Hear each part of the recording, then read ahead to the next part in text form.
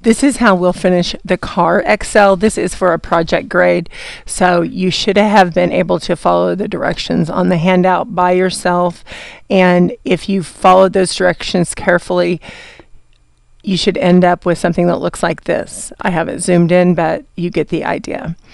So the handout says you're going to buy one car that costs less than $3,000, one that costs between $3,000 and $15,000, and one that costs more than $15,000. The sky's the limit.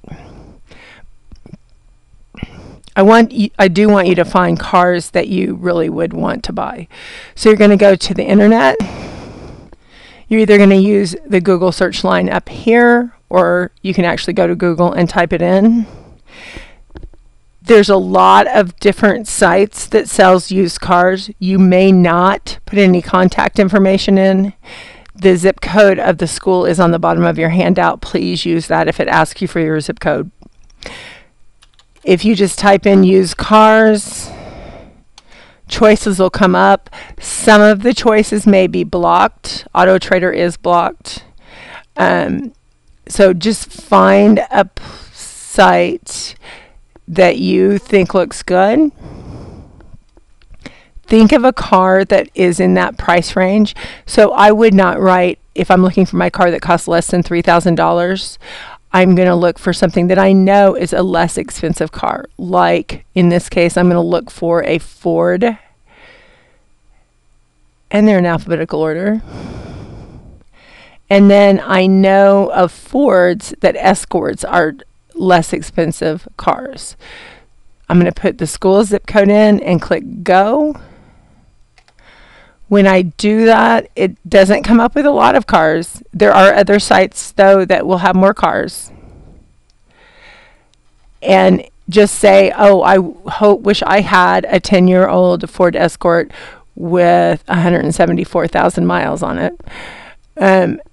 Then I would say, okay, this is what I want to buy. I would click back on my Excel car. I would type 2002 Ford Escort, and I would write the price. If I forgot what the price was, I would just leave my website open down here and click back to it. And sure enough, there it is, $19.50. Go back to my car.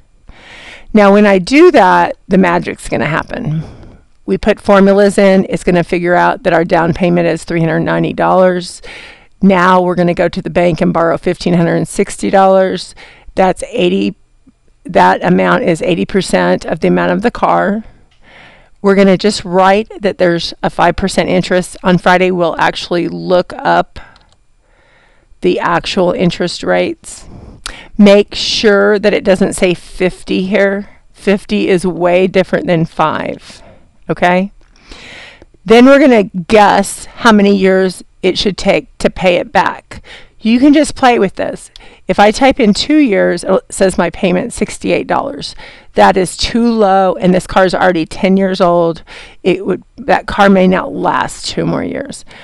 If I type 1 year, my payment is $133. I think I could actually afford a little bit higher. So I'm going to say 9 months is 3/4 of a year, so 0.75 of a year, because it's asking us how many years. So I'm going to go, that's 9 months. That's more like it. Now, as long as the number's reasonable, I'm fine with it. Here, you're going to put your car that costs between $3,000 and $15,000. Here, you're going to put your car that costs more than $15,000. Okay, get her done. Have fun looking.